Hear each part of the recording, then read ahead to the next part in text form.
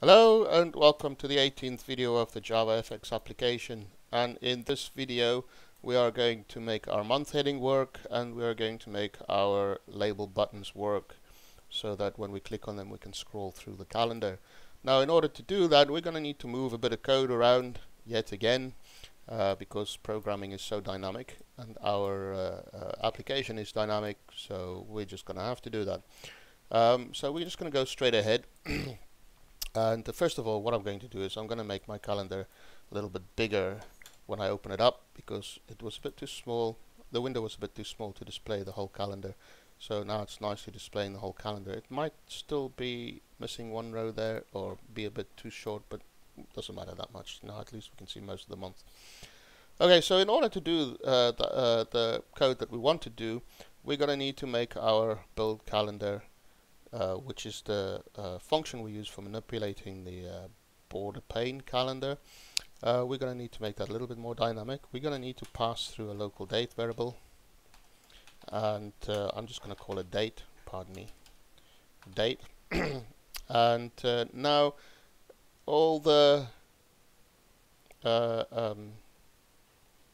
todays we need to replace with date. So I'm just going to copy that and I'm going to double click on the today. There's the first one there, paste, next one there, next one there, next one there, and I think there's one more down the bottom. Yep, there we go. I think that's all of them inside this function. If it's not, I'm sure we will have a bug somewhere.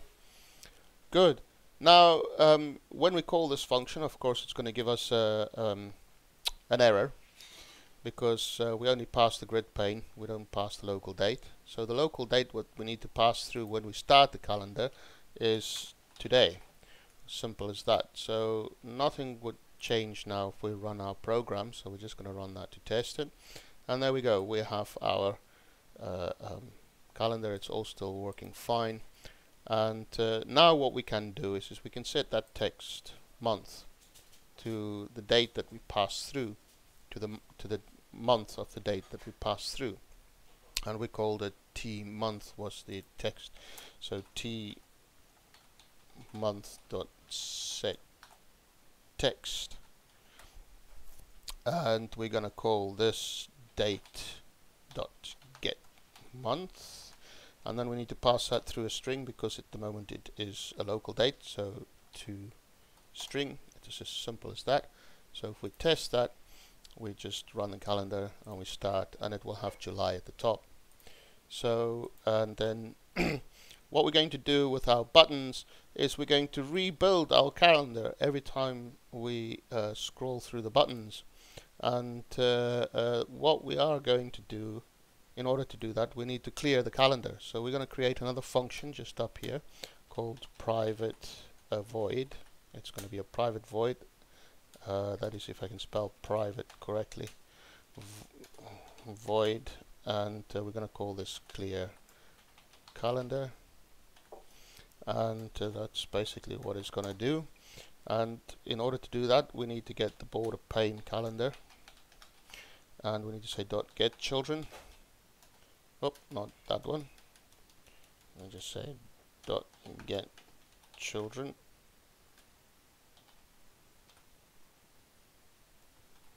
And we're going to say dot outside dot clear, like so. So that's going to clear. So if we build our first label function here, which is label forwards, so it's L and it's just forward, that's what we call the label, dot add event handler, and that is going to be mouse event dot, and it is mouse clicked, that one. And this here we're going to use a lambda expression for the code that we want to happen when we click the button. So it is mouse event, sorry, and this is how we create the lambda expression, like so. And that's that. And just very quickly we'll do the same for the other label, which we just called back. and we're going to say dot add event. Oh, that's my bad. Dot add event handler, and it is a mouse event dot mouse clicked. And then we're going to turn this, we're going to create a lambda expression here, and it's mouse event, like so. There we go. Now we've got our two clickable listeners for our labels. And what I'm going to do is I'm just going to test our clear calendar function that we have created. So let's not get too shocked that when we click on the button that goes forward, which is this one. So if we click on that, calendar should actually, the interior of a calendar will disappear, but that's exactly what we want to have. Good. So now that we have that happening, we are going to then have to put the code in that's going to change the date, and I'm going to be a little bit safe there, and I'm going to create another private local date variable, and I'm going to call this date iterator, and I'm going to set that to today, because when we open our calendar is going to use this today as the first run of our build calendar. So I'm going to set the date iterator to that because it'll be default. Okay. Then what's going to happen is going to say date iterator dot equals, pardon me, date iterator dot plus months, and we're going to add 1 month to that. Good.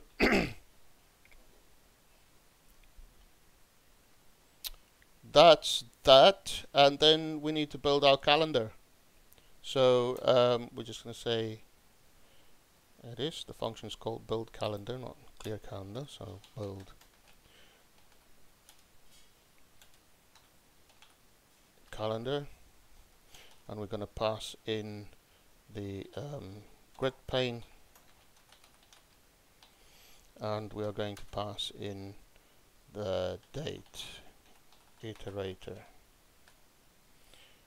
like so.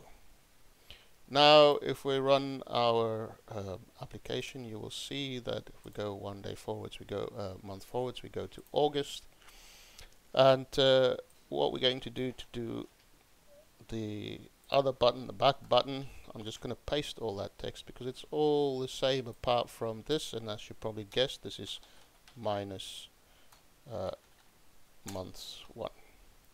So now if we go forwards a month and go backwards a month, then you'll see that we change through a month. But we are not yet done here, because we have a little bit of an issue now, and the first issue that we have is let's go down to our nested for loop. Yeah, the first issue that we have is that we have a little issue with our dates. So if we just keep going, here we had to create an extra row because of the way that the Sunday falls, and if we keep going, you will see that we're going to have some problems here, because there's the, well, you can just see that's a problem now. And the way to fix that is that we actually need to clear our calendar, our grid pane, pardon me, and we call the grid pane that we pass through our calendar build, we call GP. So we'll call that grid pane, and we need to clear it. So just after we created the date iterator here, I'm going to call this gp.get.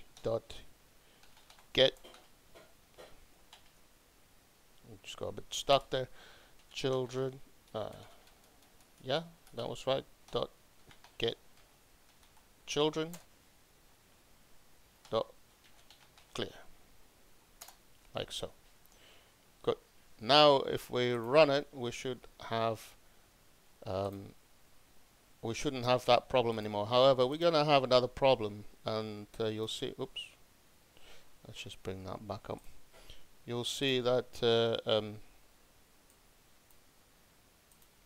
when we get to April, oops, it doesn't say all the days in April. So we need to sort that issue out. And that is also quite easy fix. I just get my head back in the game here.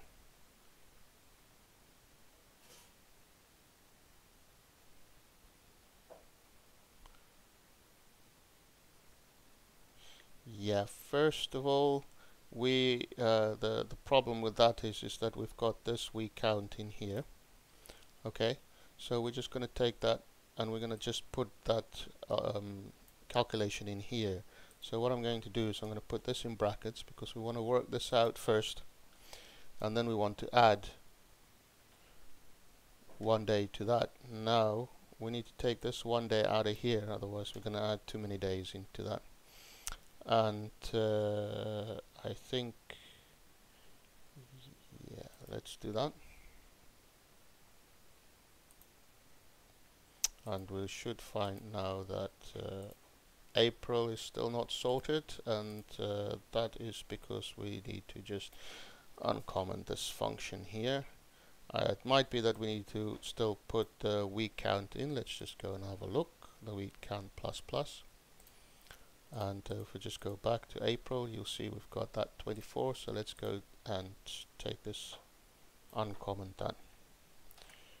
And that should now be live. And if we run that, start that, now if we go to April, that's it, now it's working. However, now there is one more bug that we have in our system, and that is when we get to January, which is our next month, it does not work. And lo and behold, December also does not work. All the other months are working and everything's working very well and really doing what it's supposed to be doing, apart from December and January. Now, I am not going to just give you that quick fix, because I want to see, and I want to have some comments to see how other people have ideas of fixing that bug issue that we have here with the beginning and the end of our calendar. So that's a little challenge for everybody. Please leave comments. Please let me know how you want to do that. I've got a way, but I want to see if other people have got better ways. And so if people start sharing, maybe I will start sharing my way. So that's that. And I wish you a happy coding, and I hope you enjoyed it. And do like and subscribe, and please do find out how we're going to fix this last bug. Happy coding.